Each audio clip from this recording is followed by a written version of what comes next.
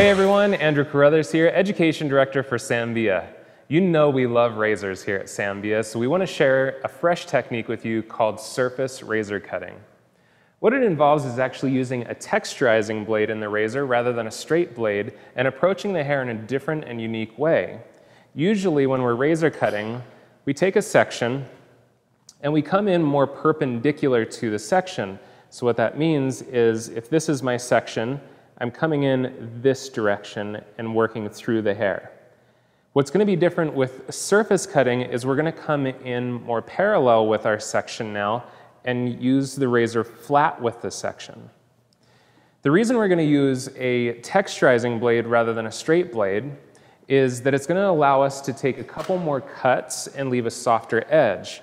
And we have two different blades that we can use within this technique. We have our 9-gap blade and our 6-gap blade. The 9-gap blade is going to act more almost like a texturizing shear, where it's going to be very, very soft, and you can see that the spacing on the blade is very tight. So it's not going to leave big peaks and valleys, it's going to be very soft with the texture. The technique is simply take your section, and you're going to trap that section into your fingers. So you're trapping in between the bridge of the comb and the finger behind it. And that gives me lots of tension. You could see I could pull her right off the stand if I wanted to. The movement then is we come in with the razor and we work parallel to the hair and we start to remove from the surface. Now you can see how different of an approach that is versus classic razor cutting, where I'd be coming across the hair this way. What that does for me is it leaves me a very, very soft edge to the straight line. And that's one of the huge benefits of using this type of technique rather than a straight razor cut. You can see you could cut a nice fringe that has a very, very soft line to it. Now what's going to change if I change blades? I'm going to pick up the pack here and I'm going to take the 9-gap blade out, and now we're going to put the 6-gap blade in.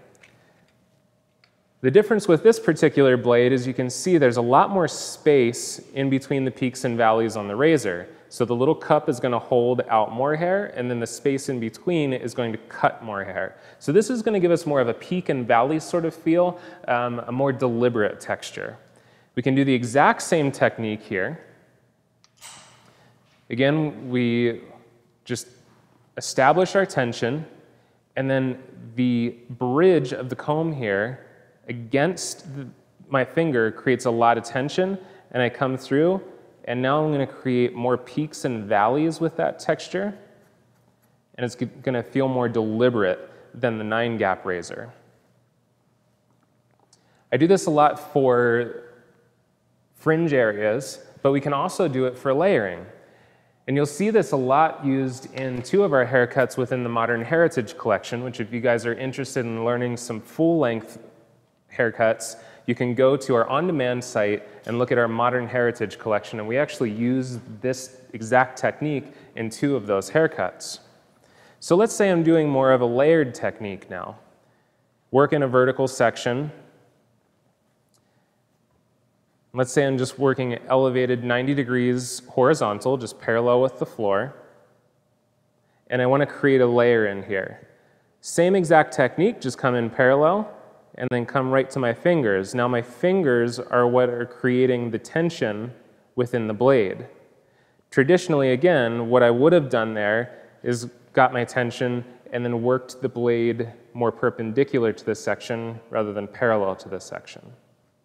So it's just a fresh way to look at razor cutting. And again, that's one of the things that we really challenge you guys to do. We want you to think differently, say differently, and do differently behind the chair. We know that your clients want something fresh, and we know that you as a hairdresser always need to be freshening up your skills and your techniques so you stay interested every day behind the chair. Any questions, comments on this technique, feel free to leave them in the box below. Thanks so much for watching. I'm Andrew Carruthers, Education Director for Sambia.